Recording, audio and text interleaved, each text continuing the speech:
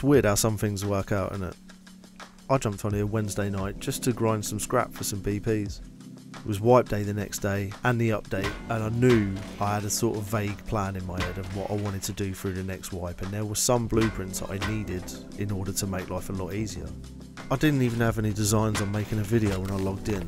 I record everything that I do in Rust just through habit at this point, just in case anything remotely interesting happens.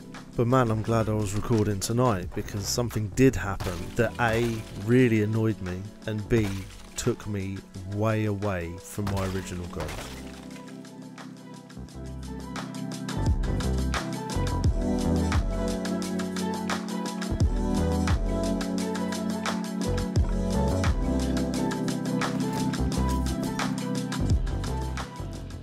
Things were going pretty well. I built a little 2x2 right next to Outpost because the server had almost nobody on it, and I was just farming the same barrels over and over and over again. Things could not have been going any easier. Just as I was getting ready to log off, I found a horse as well, so I bolted up the coast real quick, ran through Satellite Dish, and figured that would be a solid end to the session.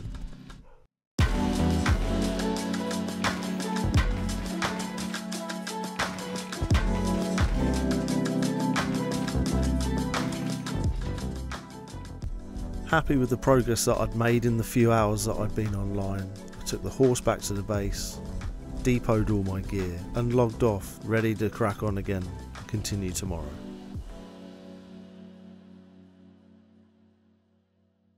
I returned in the morning, unsurprisingly, to an unraided base.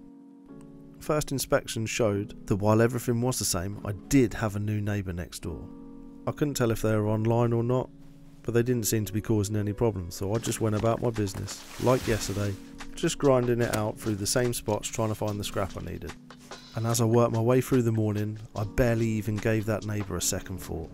That was until night time fell, and he decided that he wanted to come round and steal my horse. Now, I'm very much of the opinion that sharing's caring, but stealing is something that I just can't abide, so I chucked some night vision goggles on and just went to have a look around, see what he was doing, see what he was about. And maybe I shouldn't have taken a bow, and maybe I shouldn't have headshotted him with it, but it's no excuse for what comes next.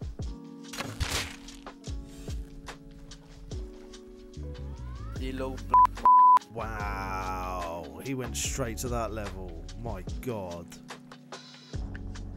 We're trying to get BPs and just talk about a little.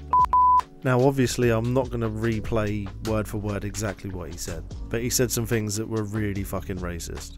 And I can't abide that, it's not on. So I took my horse back and parked it up just outside Outpost and went back, looking for round 2, even though my PvP skills are essentially still in the toilet.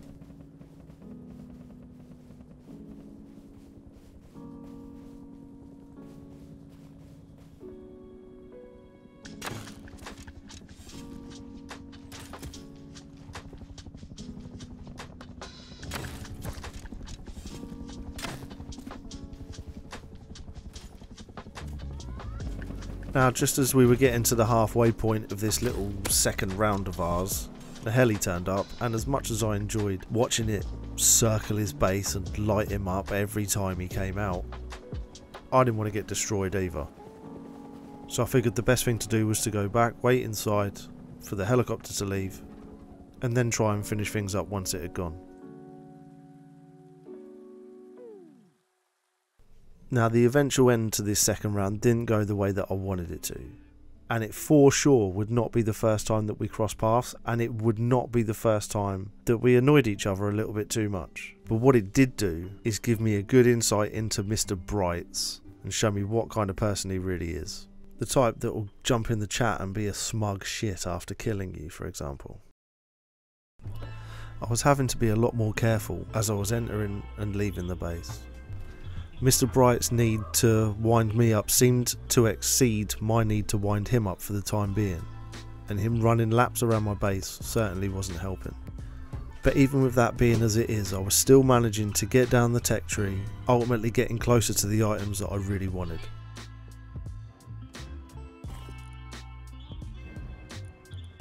He, on the other hand, had clearly very much annoyed someone else as well as me, because as he was running laps around my base, someone was trying to pick him off from the other side of the water. Partly being inquisitive and partly smelling an opportunity, I went outside to have a look but ended up getting clapped because I cannot handle a gun in Rust to save my life. Literally. But constantly being on a bag timer and constantly having him fighting outside was not doing me any favours either.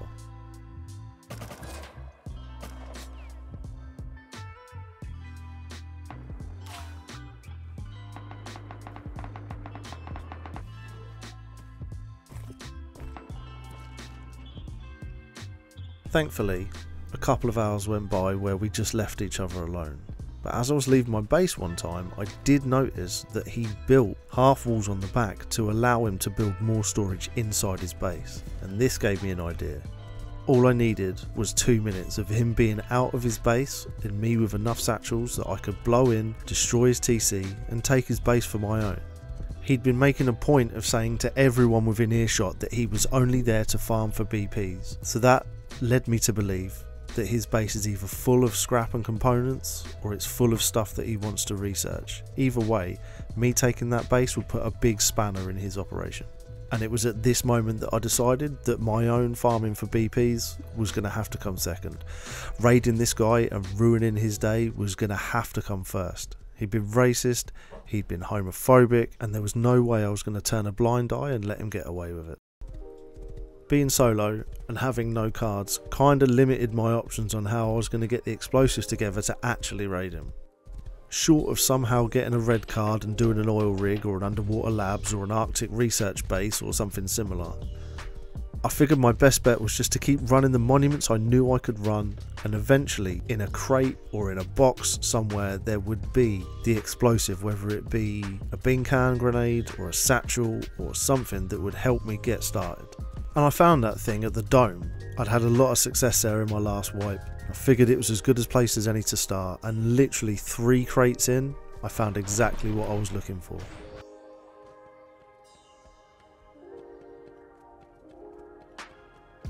There it is, that's what we needed. I ran the rest of the monument anyway. You never know what's going to be in those crates that's on the top. But as soon as I was done with that, I went straight back to Outpost, recycled what I needed to, and headed back to base with the rest. The first part of the getting rid of Bright's plan had been a success. Now it was time to move on to phase 2.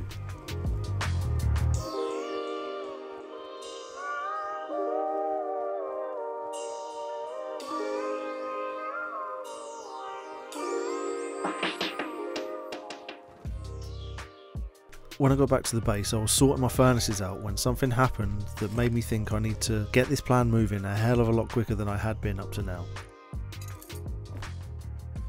Hey, can you turn it on again? It's very cold. What the fuck is he on about? Can you turn it on again, please? What? Now, as far as I'm aware, and I might be wrong, someone having a furnace on inside their base doesn't affect the comfort or warmth of someone outside it. Also, there was someone on my roof that had somehow got up there without any ladders. This in itself was very suspect to me, especially considering that he jumped down there and then before I can find him, he's back on top again and there's no ladder there. So what is going on? He hasn't got a mate that's boosting him. The only thing I can think of is that he's cheating. Don't kill me. Curious as to what these lads are actually all about, I decided to follow them because I had a feeling that they might have something to do with Mr. Brights over here. Also, not wanting to get into another beef with someone else, I made sure that they knew that I was friendly. But all I needed was a few seconds around these two to get all the confirmation that I needed. Also, while getting that confirmation, Brights came back to his base and they looked all chummy and scarpered off together, so I followed them to see if they were actually all working together or whether this was just a happy coincidence. Because if he was cheating on top of everything else, there would have been a hole in my keyboard where the F7 button used to be.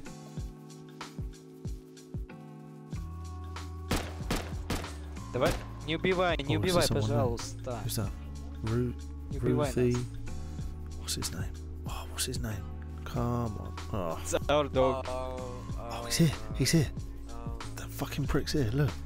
Yo, bulleted Tony, man. You're kind of bad at this game. Yeah, no shit, Sherlock. Stood me up. Right, so he's hanging out with them lot. That's no good, man. That's no good.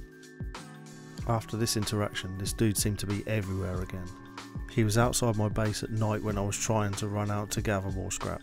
He was at the recyclers when I went to Outpost to recycle. He was camping me from his base as I was running back from Outpost. I just couldn't escape him. Having completely had enough, and having been killed in my own doorway so that he was able to break my bag and loot my furnaces, I walked away from my computer, having come as close to rage quitting as I ever had, to go and regroup. When I came and sat down again, I had a renewed sense of determination. But more importantly, I had a new plan. While I was offline, I reached out to a few people to work out how best to proceed. One of whom was Rusty, who I played my last wipe with. He was unable to help me directly, as being in Australia he was the other end of the day, but he did bag me in his base and told me that as it was wipe day, I could take whatever I needed to get the job done. So after organising my own base, I F1 killed and spawned back in his base to see exactly what toys he had that I could make use of. Now from what I could gather, Rusty'd only played for a day or so, but he'd still managed to build quite a collection of guns and ammo. There was even some C4 and some MLRS rockets as well. So I grabbed a couple of kits and as much guns and ammo as I could carry and started making the trek back to my own base. These runs back were by far the most nervous I've ever been playing Rust as well, being fully aware that one bullet from one person can result in you losing absolutely everything is the most reliable way to get your heart rate right up. It took 2 runs to get everything back, the second one with the C4 being even more nerve-wracking than the first one. But I made it back to base with no issues, got everything organised and then went outside to check that he was still online.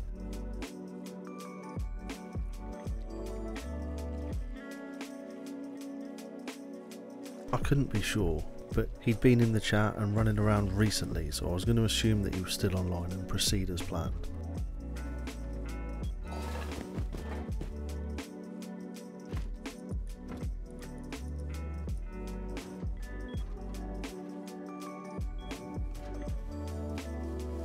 Knowing full well that I more than likely had only one chance to make this work, I headed over to try and make my play.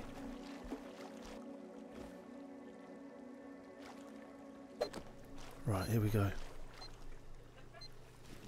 Here we go. Let's hope he's inside. Oh shit, that went quicker than I thought it would. Yeah, there he is, there he is. Right, oh, TC, I need to get rid of the TC. I need to get rid of the TC.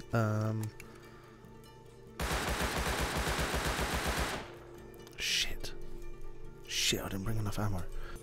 Fucking satchel, that'll do. Well, that might have been the quickest satchel of all time. Let's hope I can get back there before anyone realises where it was. Does one satchel wreck a TC? I think it does. Yeah. So we need to get a door on. There we go. Right, it's mine. It's mine. What's he got? Has he got anything spectacular? Well, let's get rid of his bag first, just in case he comes back. Right, let's have a good look now. That's my body, so let's get the kit back on. What we got? Right, that's the stuff out of my furnace, probably. He's got quite a lot. He's got a lot of kits. That'll do. Those will do. Those will do. That's, yeah. Yeah, this was worth for one C4 and a satchel that wasn't even mine.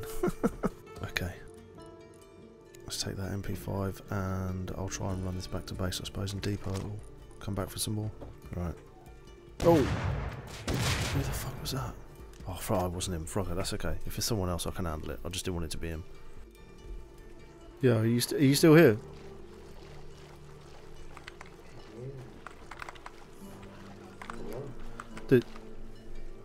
All I was going to say is that, like, you're welcome to have the base. I and all the loot. I raided this guy because he was, like, super horrific, horrible, toxic, racist, mega prick. So, like, feel free to have as much of it as you want, man.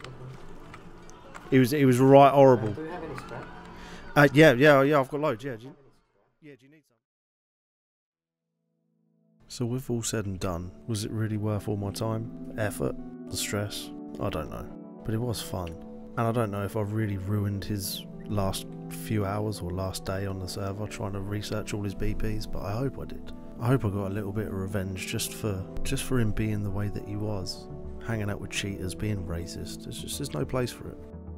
And as I said, I've got a loose plan for the next wipe. So hopefully I'll be back here again sooner rather than later. Cheers.